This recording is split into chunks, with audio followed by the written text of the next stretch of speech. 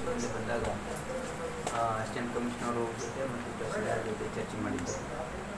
ಇಲ್ಲಿ ನಾವು ಯಾವ ರೀತಿ ಸಹಾಯ ಮಾಡಬೇಕು ಮತ್ತು ನಮ್ಮ ತಾಲೂಕಿನಲ್ಲಿ ಈ ಕೋವಿಡ್ನಿಂದ ಏನೇನು ಕ್ರಮಗಳು ತೆಗೆದುಕೊಂಡಿದ್ದೀರಿ ಮತ್ತು ಏನೇನು ಜನರಿಗೆ ತೊಂದರೆ ಆಗ್ತಾಯಿದೆ, ಹೇಗೆ ಜನರಿಗೆ ಅದಕ್ಕೆ ಸರ್ಕಾರ ಸಹಾಯ ಬರ್ತಾ ಇದೆ ಅಂತಕ್ಕಂಥ ಚರ್ಚೆ ಮಾಡಿದ್ವಿ. ಅದರಲ್ಲಿ ಒಂದು ನನ್ನ ಗಮನಕ್ಕೆ ಏನು ಬಂದಿತ್ತಂದರೆ, ಕೆಲವು ನಮ್ಮ ಶರಣಪ ತಾಲೂಕಿನಲ್ಲಿ ಸುಮಾರು 1720 ಜನ ಅವ್ರ ಹತ್ರ ರೇಷನ್ ಕಾರ್ಡು ಇಲ್ಲ ಮತ್ತು ಅವ್ರು ಆನ್ಲೈನ್ ಅರ್ಜಿನೂ ಹಾಕಿಲ್ಲ. ಅಂಥವ್ರನ್ನು ಐಡೆಂಟಿಫೈ ಮಾಡಿದರು. ಅವರು ನಾವು ಡಿಸ್ಕಸ್ ಮಾಡಿದಾಗ ಐಡೆಂಟಿಫೈ ಮಾಡ್ತೀವಿ ಅಂತ ಹೇಳಿದ್ರು.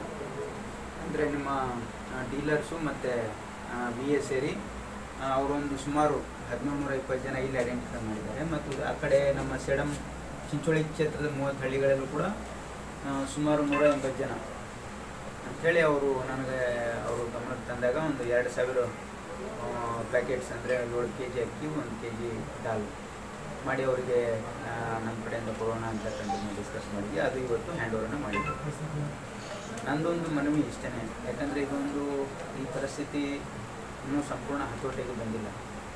ಮತ್ತು ಲಾಕ್ಡೌನ್ ಆದಮೇಲೂ ಕೂಡ ನಮ್ಮ ಜಿಲ್ಲೆಯಲ್ಲಿ ಕಲಬುರಗಿ ನಗರದಲ್ಲಿ ಅನೇಕ ಪಾಸಿಟಿವ್ ಕೇಸಸ್ ಬರ್ತಾಯಿವೆ. ನಿನ್ನೆ 5 ಕೇಸ್ ಪಾಸಿಟಿವ್ ಬಂದಿದೆ.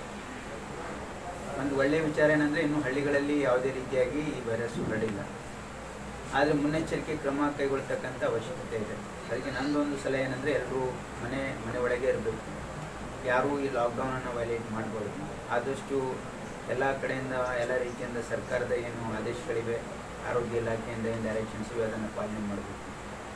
ಮತ್ತು ಮನೆ ಒಳಗೇ ಇದ್ದು ಹೊರಗೆ ಬರ್ದೇ ಸಹಕರಿಸಿದರೆ ಇವತ್ತು ನಾವು ಇದಕ್ಕೆ ನಿಯಂತ್ರಣಕ್ಕೆ ತರಬಹುದು. ಇದು ಒಂದು.